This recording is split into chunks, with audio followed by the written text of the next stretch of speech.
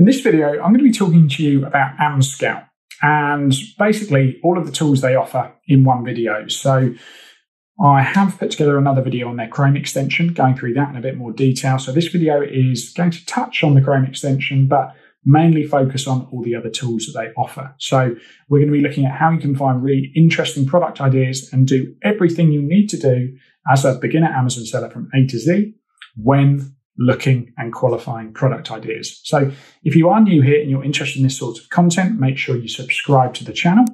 If you find this video useful, please smash the like button. And if you've got any questions, make sure you drop me a comment and I'll get back to you as quickly as I can. So we're going to start with the Chrome extension. Okay, so Amzscout have a Chrome extension. It's called Amzscout Pro. Now, you can get some free uses out of it. I'll leave a link in the description below where you could sign up and get some free uses.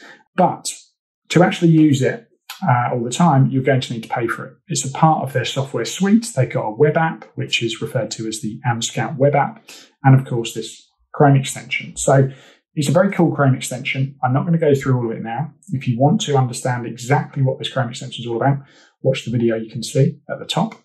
And yeah, but I'm going to be talking to you about everything else and just a brief overview of what the actual Chrome extension looks like. So this is it. And I'm sure you'll agree, it looks very aesthetically pleasing. There's loads of interesting functions and functionality. Now, I think the best way for me to show this is we're actually on a specific product at the moment. But if we go on bamboo coffee pod holder, and this Chrome extension comes into its own when you're searching for your actual product idea. Okay, so if you're on a specific product page, it can tell you loads of interesting information. But what I most like about it is, well, it's actually the niche score area of this Chrome extension. So it tells you what is good and what isn't so good about the niche. And I think that can help you make pretty quick decisions on whether something's worth investigating any further. So this is what I'm talking about, the niche score. So let's say our idea was the bamboo coffee pod holders. If we click on the niche score, we are very quickly told what's good and bad about this particular market. And this is a very, very powerful tool to speed up your product research and actually qualifying product ideas. Okay, very, very important that you use something, because if you're not, you're competing with Amazon sellers like me and like other people that do use paid software. And you're just going to be at an advantage if you use something like this. So this is pretty interesting. They're telling us straight away that this is quite an unsaturated niche. There's very few Amazon sellers, which is either Amazon or vendors, and very low quality listings. So that's an easy win for us. We can put together great listings. Very few reviews. So this is cool. A monopolistic niche. So this just means it's being dominated by, well, one, but here they're saying you'll compete with a few strong sellers. So a 7 out of 10 isn't the best, but it gives you quick information that you might not have otherwise seen. Okay, and this can help you make your decisions. So we won't go into too much detail on it. They give you the revenue, the reviews. The other thing I really like is the LQS, which is the listing quality score. Just indicates how good a listing is, basically. So the higher this is, the better the listing is. And if you've got any products that are doing quite well with maybe quite a low number, then straight away, you know there's an opportunity for you to come in and offer maybe even the same product, but with a better listing. Okay. So another cool thing is if you click niche idea, what happens every time I do that is they take me to a random, interesting product idea. The only downside I can see with using their niche ideas is the visibility score. So the higher this is, the more of their users have seen this particular idea. So it might quickly become saturated if other people are finding it. But this looks like a pretty interesting niche. This seller here with only 63 reviews is doing nearly 20 grand a month. So that's enough about the Chrome extension. I'm sure you can see that's pretty interesting, even that feature alone. Let's talk about the web app, because we're going to go through each of the different parts just so you know what you would be getting. And we'll start with this. So if you're used to using Helium 10, this product database is very similar to Blackbox. Okay, I've used Blackbox a lot. Today, I'm obviously using the product database just to see how it is really. So categories are all pretty straightforward. If you want to dive down into a particular keyword, enter that here. Price, we're going to go between 25 and 45. Reviews, we want at least 20. I normally put in random numbers, and maybe as high as 280, because we want enough reviews to give us some data. If we're just looking at products that have no reviews that are doing very well, Maybe they've got external traffic. Maybe they're up to something. Who knows? Let's have a look. Seller type. So we're probably just looking to compete against FBA. If you're a private label Amazon seller like me in the FBA game, you can do all sorts. You can sort by product tier. You can go up to, maybe you're only looking at products that are a certain weight. You can really dive down here. Estimated revenue. So for me, I'm interested in products between 5,000. And actually, as a beginner, I don't really want to go much higher than 30,000 because it's going to be quite competitive. Okay. Rating. I like to sell good products. So a minimum of 4.5 and number of sellers first available, listing quality. So again, we could say that we only want to see results that are under a certain listing quality because straight away we've got an advantage. We can come in and compete just by offering a good listing. But let's go 80 and find products. And it gets to work pretty quickly. They're going to be returning us results that fit these filters. And yeah, you should be having a load of interesting product ideas come through. So what have we got here? So straight away at the top, we've got, it looks like some sort of shower and bath mat combo.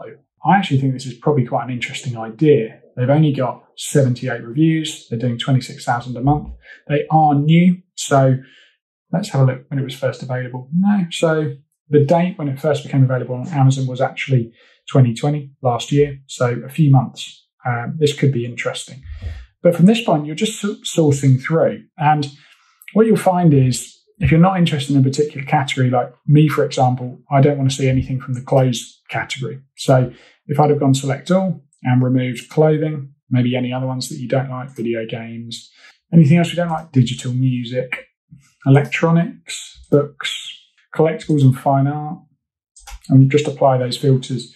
Again, we're going to be showing products that fit our criteria. So you can play around with this. This is a pretty cool feature. And yeah, you're going to find some pretty interesting product ideas.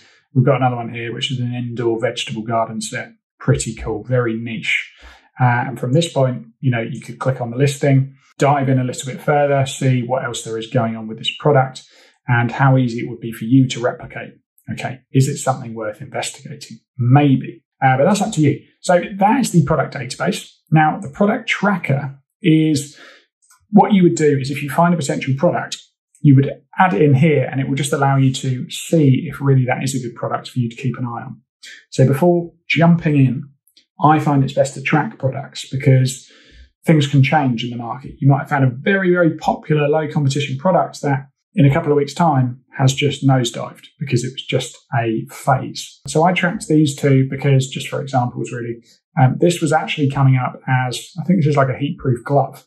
And it looks like a really interesting product, but it was weird because it was making loads of sales and didn't really have many reviews. So I thought I'd track it. So this listing might have been taken down or something. But anyway, you can see what I'm getting at. This is the product tracker that you would get access to. And let's move on to the keyword search. Okay, so going back to the bamboo coffee pod idea, all I did was enter my main keyword phrase, which would be coffee pod holder.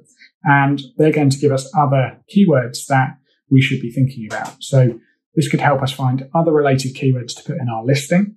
So if we were selling a bamboo coffee pod holder, any sort of coffee pod holder, these are good keywords that we can look at. And what I like about this is they've made it quite simple. They're giving you the estimated monthly search volume. So that's good. Over 1,000 people a month are searching wooden coffee pod holder.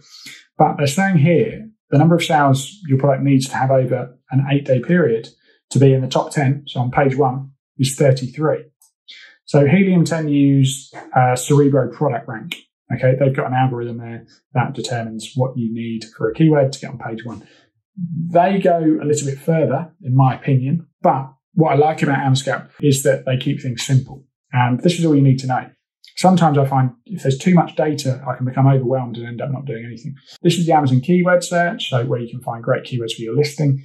You can also use this to find other product ideas. So enter in the broad keyword and go down. What else have we got? Is there anything here? Well, wood coffee pod holder, a wall mounted coffee pod holder. So that's slightly different. We were looking at the bamboo wooden ones. Maybe there's a niche for wall-mounted ones. Well, there certainly is because we're being told over 500 people search this keyword. So if you wanted to investigate that, you could. And you can click it and it will take you through the product database. You can even set your filters again. We won't go into that now, but pretty interesting. Now, reverse ASIN lookup. So what I've done is I've taken let's go back to it, bamboo coffee pod holder. So I went back to the example we found, this one, took the ASIN. So if you want a product ASIN, you're going to have to, well, actually we could have taken it there, but if you go down on the listing, you'll find under product information, the ASIN's here. So I just copied that and pasted it into reverse ASIN lookup. Now, what you use this for, and compared to Helium 10, this is the Cerebro tool they have. This, if you put in the ASIN, will tell you how this listing is pulling in its traffic. So how is it being found? And this is golden because this is everything we need to know. We need to know this to optimize a listing. We need to know how a competitor is being found, because if you find a good product opportunity, all we're doing is reverse engineering what they're doing with our product offering, and we're trying to improve it in some way. And it's a very easy way to make great sales and build a brilliant Amazon business. So this particular ASIN is, I'm not surprised they're doing quite well. Coffee pod storage, which they're estimating has over 25,000 searches a month. They're ranking organically. So they're on page 1. Okay. So they're not at number 1. If they were, they would probably be doing a lot more, but they're ranked position 31. So they're not doing too badly, doing slightly better for K cup holders for counter, position 18. But where they are doing very, very well is bamboo K cup holder, 21,000 searches a month. They're position 2. So you can use this to see where they're getting the majority of their traffic from. You could sort it to find all of the keywords they're ranking number 1 for, and then you can set your own strategy for your product. Make sure you're including those keywords, etc., etc. So a reverse ASIN lookup is an essential tool. Whichever software you decide to use, you really do need that to build out proper listings and to find the actual keywords that are working. We're not trying to reinvent the wheel here. We're just trying to find a strategy and find a way of building some momentum on Amazon, getting some sales. So yeah, that's an interesting tool. Let's have a look at the keyword tracker. So we're going through this quite quickly, but I'm doing that on purpose because people say they prefer snappy videos. They don't want to hang around. You're here for the information. I'm going to give you the information. So for the keyword tracker, you will need to download a Chrome extension, which you get, but the Chrome extension basically will allow you to add, so if we go back, you can add a product in here and track particular keywords. So again, I've gone for the same example. If I go add product and they've taken it away, so let's take it again. Select your marketplace. You can track every hour if you want, 3 hours. Next, and then you add your keywords that you want to be tracked for. So maybe you've reverse ASIN'd a competitor and you want to track your product for that. Maybe you've created your master keyword list and you want to see how you're doing for those keywords. So for ease, let's just track ourselves for these, add them in, and it gets to work. So it will tell you where that particular ASIN is performing for those particular keywords. And this is really useful for you to be able to keep an eye on your own products, maybe you against your competition. So you could add in your competitors' ASINs here. And yeah, it's a good strategy because if your sales drop off, well, you can instantly tell why that is. And yeah, there's always a reason for things on Amazon. So yeah, straight away, this example, we're being told they're indexed. They're even running sponsored ads for these 2 keywords. And they'll tell you where they are, how many competitors there are against that keyword. So it's really, really interesting. Okay. Now, what I will say, if you do want to use Amzscout, I'll leave a link for a free trial in the description. If you think you want to give the paid tool a go, we can actually offer you a bonus, which is this. It's a checklist of questions that you can ask your supplier. So after this video, if you sign up to this tool, I think you're going to be able to find a product idea. When you've done that, it's pretty important that you ask your supplier very specific questions to make sure that you're not going to waste a load of money and you're getting the very best deal. So this is a checklist we've put together with Amzscout, and yeah, it's just a bonus. So if you want to sign up to the paid tool, use our affiliate link. You can go to this page, which I'll leave a link to this in the description below, and you can get this bonus. Okay. Now, if you do use any of the links that we've left for Amzscout Pro or Amzscout, we will earn a commission. So we always mention that sort of thing on the channel. If you want to use the tool anyway, you like our stuff, use it. It supports us as a creator. But if not, you don't have to use them, obviously. You can just take the free value and go on about your day. No problems at all. So yeah, I wanted to let you know about that offer. So if you do want to sign up, you can get that checklist, which, we have honed after many years of selling things on Amazon. And I'll also leave a link to a bundle where you can save hundreds of dollars, nearly $1,000 on an Amzscout bundle, which is quite exciting. If you really are interested in this software and you want to sign up for the year and you've got the budget, you can use that to save a load of money. But anyway, that's up to you. You don't have to do any of that, but I wanted to mention it. Now, the last area we'll talk about is the education section. So there's three main areas. You've got a step-by-step course. You've got masterclasses, which are put on as additional bonuses, and a university where you can just learn things in more detail. So what I would say, if you are signing up to a tool, is you want a tool that gives you some sort of training with it. I've been through a fair few of these videos and they really aren't too bad at all. Amzscout are a pretty big company. They have a lot of expertise in this field. They speak to a lot of experts. They deal with a lot of Amazon sellers. So they're obviously going to have a lot of experience and be able to put together great content. So this is an interesting area. I think if you were going to give this tool a go, I would recommend going through all of this training to make sure you're actually giving it a proper go. It's not one of those things you just sign up to, give it a go for a week and then get distracted by something else. I'll tell you one thing I've learned as an Amazon seller is focus and determination is what you need. You need to pick a goal, one goal, focus on it and go for it. Don't get distracted by the next objective, by, maybe I should be doing this. Maybe I should suddenly build a Shopify store. No. Get Amazon right first if that's what you want to do. Build an Amazon business. Focus on that. Focus on your Amazon sales. When you're at a point, maybe you're at 100,000 a month, start looking at things like Shopify. That's what I would say, but you do you. They've got loads of interesting things, how to get reviews. I know lots of you will be interested in that. How you can start with maybe 3,000, how to form your LLC, or maybe if you're from the UK, a limited company. So lots of interesting things. They've even got something here if you're starting from on Amazon.com, but from outside the USA. We've also got another video on that, but there's loads of interesting stuff. So guys, I think I've gone on long enough, but I just wanted to cover this tool in a bit more detail. If you like the look of it, use the links in the description to save yourself some money. But guys, I think that's enough from me. So if you've got any questions, jump in the comments section below and I'll see if I can help as many of you out as possible.